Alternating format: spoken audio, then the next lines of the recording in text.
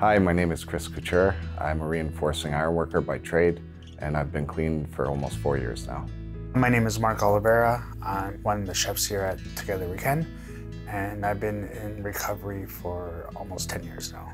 My name is Tyson L. I'm a longshoreman, and I've been clean for 18 months now. When I was in active addiction, I worked in the hospitality industry for almost 15 years. In this day and age, you know, there's lawyers, doctors, people in the hospitality industry of all kinds that have this problem and are ashamed to talk about it because of the industry that they're in. And I believe that we need to be more vocal about it. We need to stand together and show that, you know, no one needs to be ashamed of this, and we can all work together to find a solution. Because you get called junkie, you get called like lots of not friendly stuff, and then you get this label that follows you around everywhere when you're at work. And like a lot of people still know me as that junkie kid who crashed, right? So that's a challenge when you're like on the straight and narrow, trying to do as good as you can, and like actually being introspective and taking care of your life and stuff when people still just look at you and see a junkie, right? For many years, I didn't know where to turn to for help. I was very ashamed of my addiction and where it was leading me.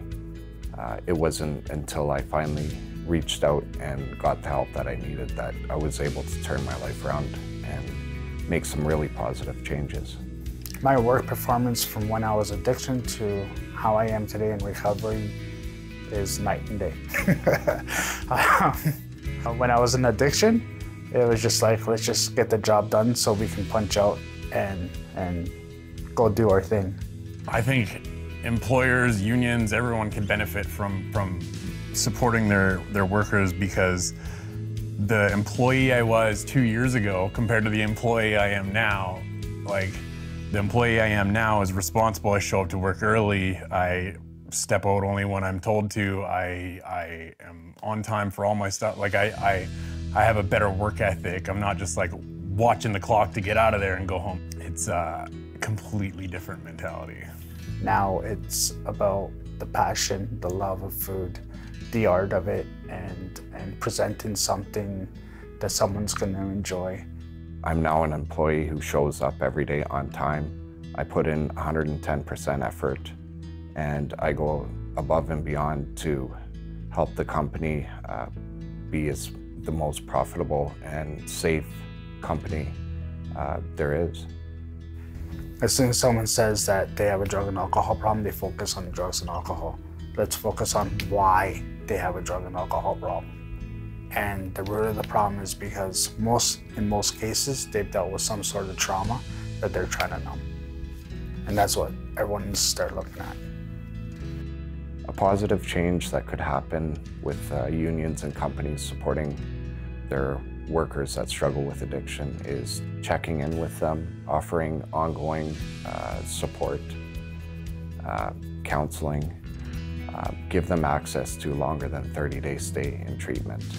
30 days is usually covered by your insurance, but I feel like it's something that it's more deep-rooted, and you can't get the answers you need in 30 days.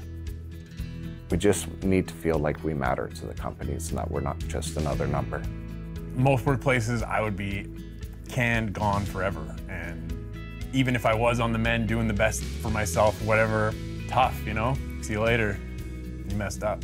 And it wasn't like that. And it has, like, we are treated more than fair where I work, and I'm like extremely grateful for my job. It's not just a job, it's a career. I feel extremely privileged. The number one component of, I believe, in recovery is one person helping another, right? And if I can't spread the word, and if we can't say that it's okay, and there's help, there's solutions, how is anyone ever gonna come out of that hole?